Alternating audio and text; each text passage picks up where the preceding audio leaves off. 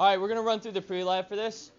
In this lab, you are going to need goggles and aprons. The sugar solution that you're going to be making is very sticky. You don't really want it on your clothes. It's going to be hard to get out. You're going to be using hot plates for this lab. In the lab procedure, it says to put it up to setting 8. That is for a hot plate that we were using at Rutgers over the summer. These hot plates are actually different. You're just going to turn it all the way up to high. This does take a very long time to cook, and we might run out of time if you put it on a lower setting. So Mrs. Rath and I will come around and double check those as you go. For the sugar, you're going to need a lot of it. It says 120 grams. You might not be able to fit all that in the weigh boats, and I will come around with those later. So what you might have to do is put in 60 grams, dump it into your beaker, and then do another 60 grams. All right, so everything is going to go into one of these 400 milliliter beakers. Then you're going to be adding the water. The water could be tap water. That's fine. You're not actually going to be eating this candy glass. I'll have separate candy for you at the end. So you'll add water to that, and you will also add the Caro syrup. The Caro syrup is very viscous, so it's going to pour slowly. Try not to get it all over the place. It's very sticky as well. It's very sticky. When you're done with the graduated cylinders, leave them in the sink for now, and then we will be putting them on the cart later so I can put them in the dishwasher. So you don't really have to worry about cleaning that up or the sticky beaker at the end. I'll take care of that. All right, Mr. Rath, can you do me a favor and scroll down in the lab until you get to the reference table? Do you remember that from yesterday? Yeah. While we're waiting for that, the thermometers we're using are digital. They're going to be very sticky on the ends because they were used yesterday, but it's the same exact solution that you're making, so it's not a big deal. You don't have to worry about cleaning that first. Just make sure that it's on. It does turn off automatically every few minutes, so you might have to click the on button every once in a while for the extended time that we're using. Make sure that it is on Celsius and not Fahrenheit, because sometimes they default to Fahrenheit. So you just click that button once for that part. Eventually, when you are done heating up your solution, and I'll explain how you know it's done in a little bit, you're going to be pouring them into these little rectangular containers. The idea behind this lab, if you read through the introduction, you're trying to make a screen for a candy-based smartphone. So this is basically the size that it would be. You want it to be fairly thin, but you can kind of play around. You're going to be using about 6 of these molds, so if you want, you can use different thicknesses for the glass, and then you can see how it comes out later. When you get to around 100 degrees Celsius, you're going to be at the thread phase. So what that means is if you take out a little bit of the sugar solution and put it into a beaker of water, and I have an empty beaker for you to test this out with, it's going to form like little threads, which you could then take out, and they'll be kind of sticky.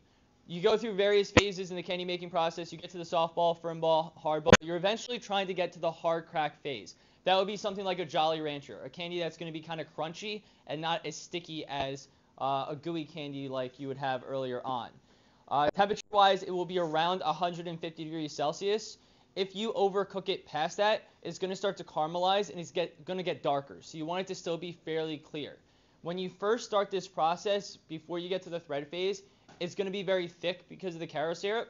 As you get closer to 100, it's going to start to thin out a little bit, and you're going to start to see bubbles. That's the water evaporating. That's supposed to happen. Just make sure that it doesn't bubble up too much that it goes over the sides of the beaker. I didn't have any issues yesterday. Yeah, as long as they're stirring, that should be fine. It's going to go through a few different phases. As you heat this up, you'll see that there's a data table if you scroll down a little bit more. It tells you, scroll up. It tells you to go through every 2 minutes and write down the temperature. I want you to actually change that to maybe every 3, just because it took maybe half an hour for things to really get going yesterday. So you don't have to change it all right now, but as you go, that might make things a little bit easier so that you don't have to take the time as often.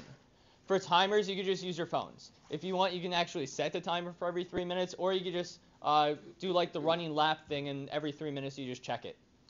There's also a box for observations. If you don't see anything new, you don't have to fill in every box, but if you notice, hey, it's starting to change colors or something else is going on, that's where you can note it at the appropriate time. After that, you have analysis type observations and questions, which you will not have to worry about until the end of the lab. We'll talk more about that later. We're not doing procedure 2 today, just procedure part 1. Does anybody have any questions about anything that I've described, anything that you might be doing? All right, you can start to gather your safety materials. Most of the things that you need should be at your desk. If you have questions, please ask one of us. I will get the weigh boats for you, and I'll bring them around. Well, that's 92, so get to 100. You can get to 100.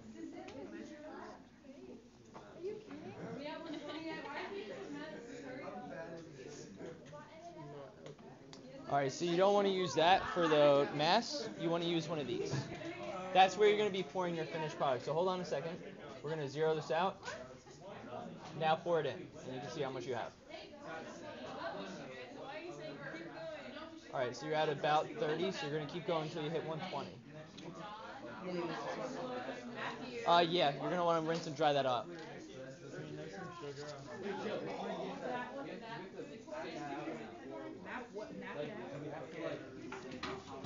So the weight boat's 2.48. What you can do is just press the 0 button here, and now you can just count up to the 120. Are we using the graduated cylinder to measure the Caro syrup? Yeah, you're going to use the graduated cylinder for that part. I have them spread out around the room. There's one at every front table. Is there like a funnel? That's a good point. I can get a funnel for you. Give me 1 second.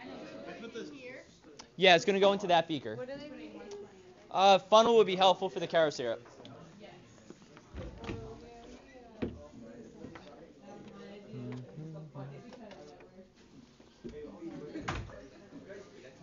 This should work. Balsamic vinegar smells like feet. Is that 120? That's 80? Yeah.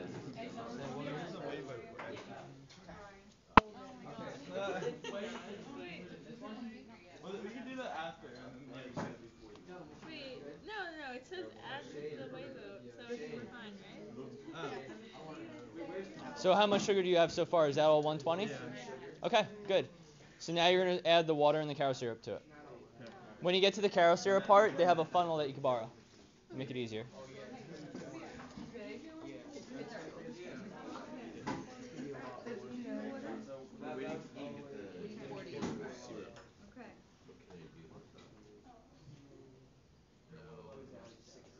The candy. Is this already on?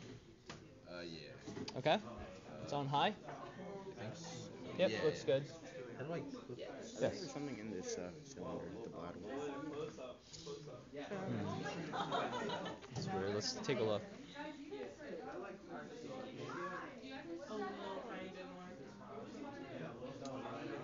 I think it's some Caro syrup from yesterday. I would use a different one just because this one isn't clean.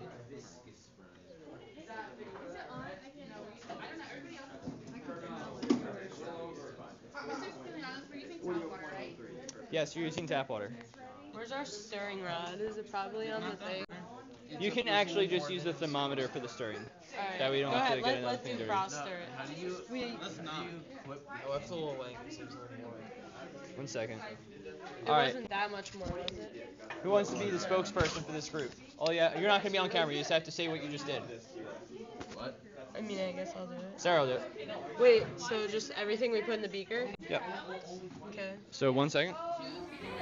All right. So at this point, we have started to mix all of our ingredients. So Sarah, can you please tell us what you mixed together?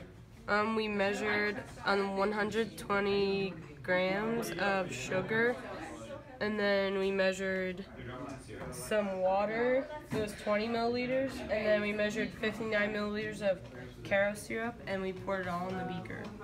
And All right. We're gonna mix it. Looks good so far. All right. So here Scott is mixing up the sugar solution, and he's going to start heating it. At this point, you all should be heating if you have it mixed together. Put them on those hot plates. Otherwise, you might not finish. Hot plates should be on high.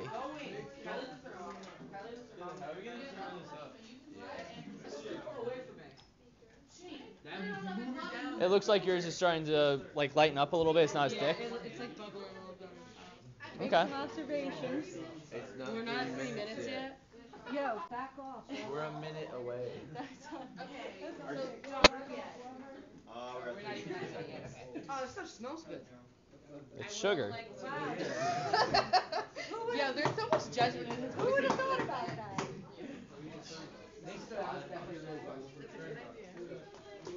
Ensure that you are working in a clean work area with no papers near the hot plate. Plug the hot plate, turn the setting to 8. Okay.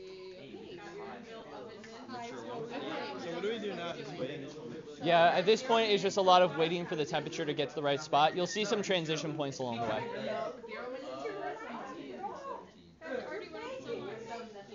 What are you at? It's kind of on the bottom of it. Yeah, before you get your readings for every 3 minutes, make sure you mix it around a little bit. You'll get a better sense of what the solution's at. Does it matter if the thermometer's at the bottom of the beaker while we wait? No, it's not going to hurt the thermometer. It's just if you take the reading then, it's obviously going to be off. Are we on 3? Alright, I'm going to take some video once you get to 3. Is this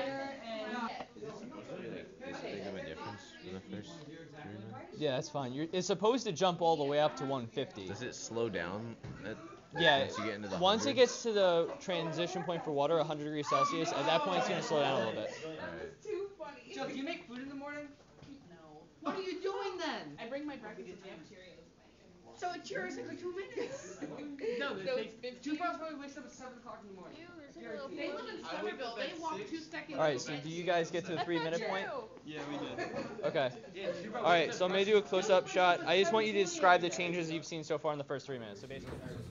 Alright, so with this group, we are currently at the 3-minute mark, and they just mixed it up and took a temperature reading. So, Megan, why don't you tell us what you've seen so far? So it started out really thick, but since it's been heating up, it's become a lot more liquidier, like smoother. Alright, great. Alright, so this group has just reached about 110 degrees Celsius, which should be around the thread phase. So Sarah here is going to use the thermometer to try to take some of this out and put it on top, inside of a beaker of cool water. Take a little bit more. Alright, that should be good. And let's zoom in on that. So I'm going to put this down. Yep, it looks like we have some threads forming on the bottom of the beaker here. 110. Yeah, 110 degrees Celsius? Yeah. Alright, let's continue to cook it. Alright, we're going to do a quick scan of how each of the groups are doing so far. Most of them are still bubbling pretty vigorously as the water is evaporating.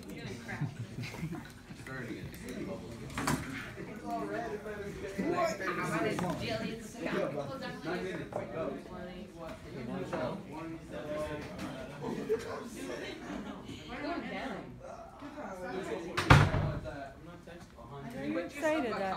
Looks like so far this one is probably the closest to completion. Scott, there's our. When she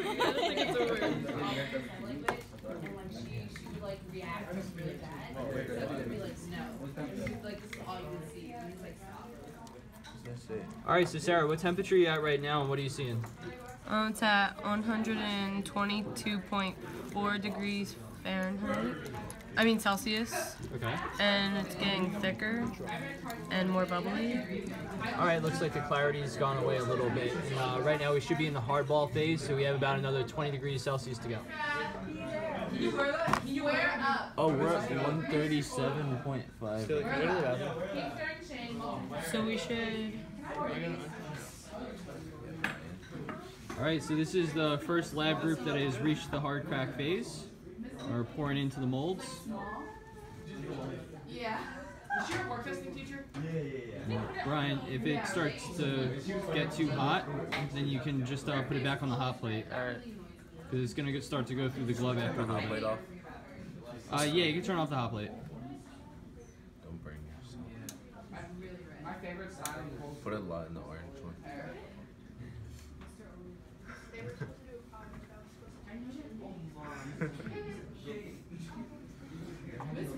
That one's gonna be so I know like all the different.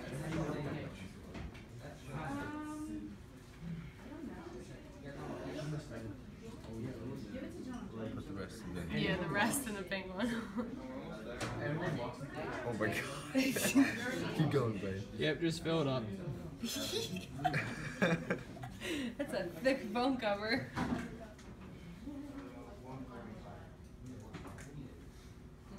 Alright, actually, why don't you put that on top of the wire gauze? Okay, we'll clean that off later. Shane. Really? Alright, it's looking good. Some of those bubbles should start to clear as it cools down.